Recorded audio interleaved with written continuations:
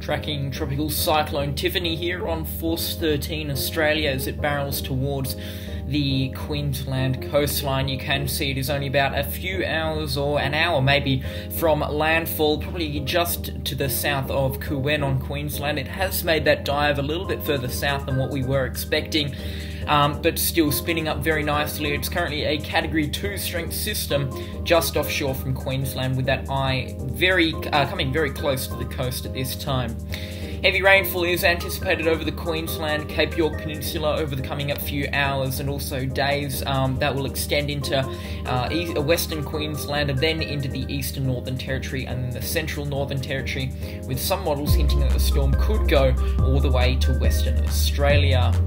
Significant storm threat. Take this one very seriously and make sure you're on top of the Bureau of Meteorology homepage for the latest updates. Here is that Bureau of Meteorology current cyclone map.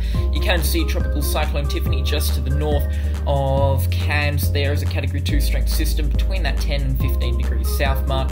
Here's their forecast track. You can see it's a Category 2 strength storm at 7:44 AM Australian Eastern Standard Time on Monday the 10th of January 2022. We have that cyclone warning extending from Mapoon to Cape Gronville and then down to the Gilbert River mouth and over to Cape Tribulation. That includes Cooktown, Palmerville, Kuenema, Aurukun, Kuwen, Lockhart River and Weipa.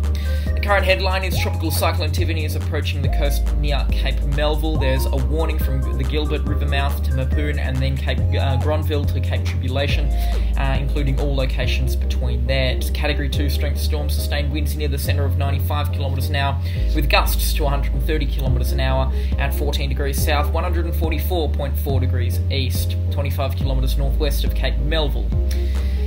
Hazards, gales with gusts to 110 km an hour will develop between Cape Tribulation and Kuwen, including Cooktown, this morning as Tiffany approaches the coast. Destructive winds to 130 km an hour are expected later today as the centre of the cyclone makes landfall. Heavy rainfall occurring in the warning areas expected to persist through Monday and into Tuesday, with totals up to 150 millimetres expected, with isolated totals to 250 millimetres expected. The recommended action is for people between Cape Tribulation and Kuwen, including Cooktown, and they should complete their cyclone preparations quickly. Be prepared to shelter in a safe place. People between Cape Gronville and Kuwen, including Lockhart River and Mapoon to the Gilbert River mouth, should also take precautions and listen for the next advice at 11 AM Australian Eastern Standard Time. Sorry for the muddle there. Here's a look at the Bureau of Meteorology forecast cone. You can see it's Category 2 strength storm just offshore from landfall. You can see the radar imagery overlapped on that. It's expected to make landfall as a Category 3 strength storm on Groote Island. Here's a look at what the winds on Metai are looking like. You can see we are expecting a strong storm of at least 50 knots to develop in the Gulf of Carpenteria, likely up towards Category 3 status as it moves towards Northern Territory and weakening quite fast as it moves inland over the Northern Territory and then doing a sort of a stalling pattern there and looping back by around Friday or Saturday around that sort of time there. Landfall will be late on Wednesday afternoon into the evening, and they're still moving in on Thursday into the Northern Territory. Here's a look what the ECMWF has to say. Those gales indicated in those green winds. You can see as the storm enters the Gulf of Carpenteria, it starts to intensify quite fast, and we will be seeing a significantly stronger storm making landfall on Groote Island with those orange force winds. That is around 100 knots starting to pop up there. That is a Category 4 strength storm on the Australian scale. Certainly this could be one that could deliver quite a few problems to the Northern Territory and also Queensland as it approaches those land areas.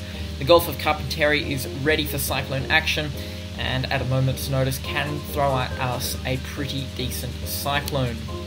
Here's a look what the GFS has to say on their latest model guidance. You can see the storm expected to be quite significantly weaker than what the ECMWF is saying. You can see a tropical storm landfall still expected. That is a cyclone, and it will intensify a little bit in the Gulf of Carpenteria, although not significantly at this stage. Then moving across Arnhem Land, probably slowing down quite significantly as well, delivering a lot of rainfall between Katherine and Darwin. And then into Western Australia, just north of Kununurra, and we will be seeing an intensifying storm system in that area due to the brown ocean effect, and we might be seeing the storm get back up towards Category 2 status in that region from what the GFS is saying. Here is a look at the Queen forecast. Today we are expecting a cyclone in Queen with a high chance of showers tending to rain at times. We've got a chance of a thunderstorm as well, possibly severe, although that seems to be the least of their concerns right now because destructive wind gusts exceeding 130 kilometres an hour are possible depending on the movement and development of Tropical Cyclone Tiffany.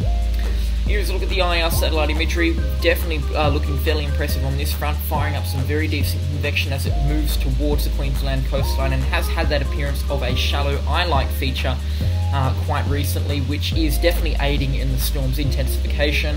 You can see on the visible satellite imagery, not looking too bad there either. Very decent look there as the sun rises over the storm. Moving inland towards Queensland now, we will be seeing a degradation of the structure in the storm, but nonetheless it is still looking fairly good, that's for sure, and firing some very nice thunderstorms between Weipa and Cape Melville, that sort of area. Good outflow on the storm as well, certainly is enhancing the storm's intensification. One thing that won't be slowing the storm down at all will be that mid-level humidity, which you can see right now. Those black, dark grey areas indicate very good mid-level humidity, which is very good for cyclones, and you can see the storm making the absolute most of the very favourable conditions that it is in. That is anyway the latest that Force 13 Australia has on Tropical Cyclone Tiffany. You can stay up to date with our outlets, all links will be in the description, and check out the Twitter as well for frequent storm updates there. That is all for me, I'll catch you all in the next storm. Goodbye.